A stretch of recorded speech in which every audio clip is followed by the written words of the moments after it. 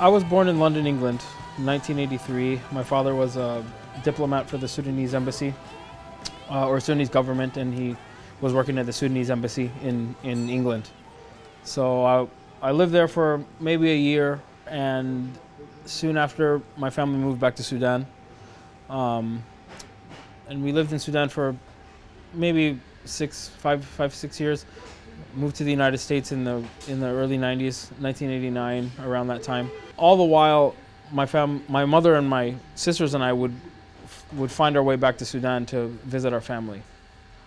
As a kid, my parents loved music. They would always play it around the house all the time. And I remember distinctly listening to a lot of East African music from Ethiopia, Sudan, and Somalia. South African music like Miriam, Makeba, Mohatela Queens, like that kind of stuff. And a little bit of West African music, Fela Kuti, and music from Nigeria.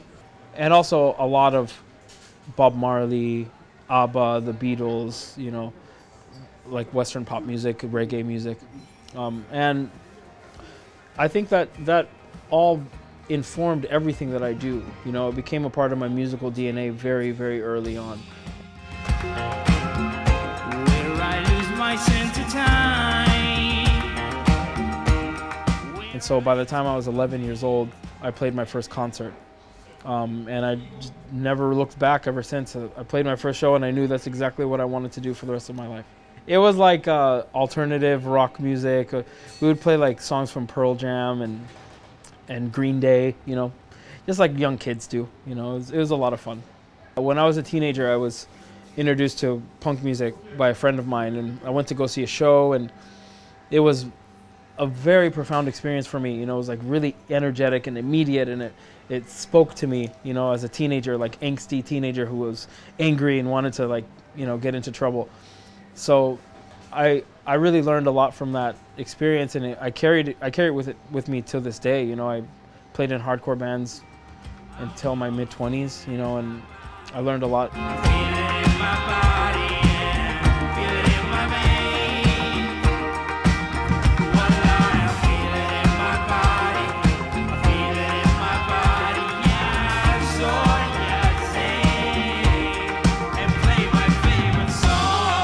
Well, 5 words, I would say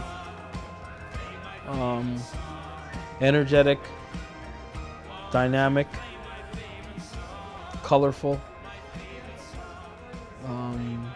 fun, and black. My songs are all kind of about a similar thing, you know. It's a personal journey for me, and I use music as some sort of therapy to kind of figure out who I am, you know, as a human being. And a lot of that has to do with my identity, where I come from, where do I belong in this world, and so on. And as I went on that journey, I became very inspired, you know, and I found this word Dépaysé on the internet, and I thought, this is the first time I've read a word that describes how I feel, you know. And I found this amazing answer that I've been searching for so long in this word, and I became so excited to make this album. You know, I felt like, you know, the clouds had parted and there was no fog anymore. I could really see clearly what I wanted to do. There are some things that I can't really describe as well in English, and so singing them in Arabic is easier and it's more to the point. And you know, when I start singing when I'm making the songs in the beginning and I start singing them, I always start singing them in Arabic first, and then I change them to English. And sometimes something gets lost in the translation. You know, it doesn't quite have the same meaning, or it doesn't sound as good. And so I figured maybe this time I'll just mix the two. You know, it'll be more honest. You know.